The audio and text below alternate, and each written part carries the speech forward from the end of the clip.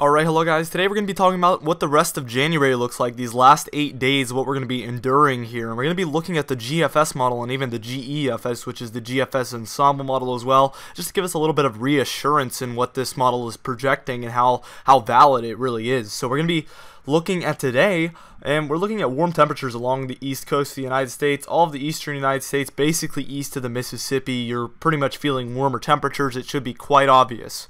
Now, what we're going to see is through the next 2 days, we're going to re-enter a cold phase by Saturday. So by Saturday, things will be very cold again, and there will be a major trough in the eastern United States, just like we had before this ridge in the eastern United States. We're not going to be talking very much about snow chances in this video, just really the temperatures and where the trough will be set up. We see a minor ridge also set up right around Tuesday the 29th.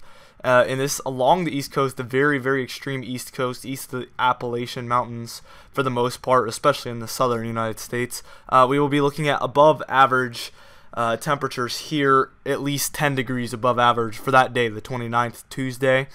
But then we see the cold re-enter by the 31st, and that will obviously be the end of January.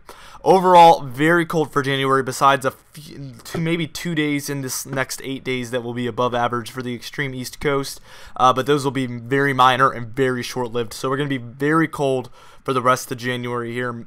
Major troughs, 2 or 3 major troughs heading to the eastern United States, probably going to be associated with snow chances as well, obviously because it'll be so cold that we will have those chances move in just like always, and that will lead to possibly snow for a lot of us. Now we're going to look at this GEFS ensemble model, and I wanted to talk about this because it's actually really interesting that this is so far out on an ensemble model. And if you don't know what an ensemble model is, it is a kind of compiled forecast of multiple models.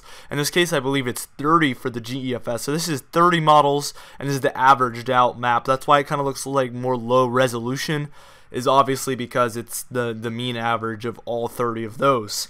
Now, the fact that it's showing pink temperatures in here, which means below 15 degrees below average possibly, or more for a lot of these areas, at 192 hours out, 30 models, that's really confident for an ensemble model, and it's very strong cold.